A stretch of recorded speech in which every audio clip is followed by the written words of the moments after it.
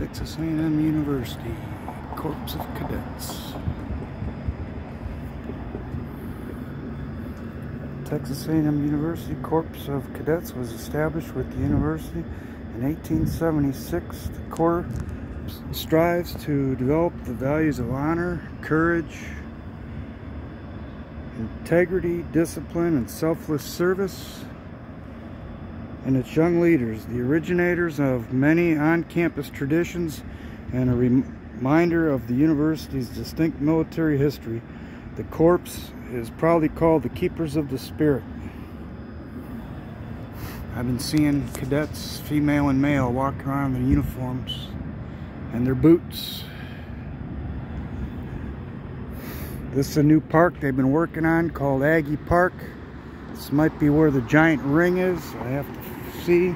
But this is Kyle Field, the football stadium. Aggies, Texas A&M University, College Station, Texas, Brazos County. The Hall of Champions is down there, which I seen a little over a year ago when I was here visiting before I moved here. And I have pictures and videos of that. YouTube, Rumble, all my social media, of their statues and championships and stuff like that, their years and players.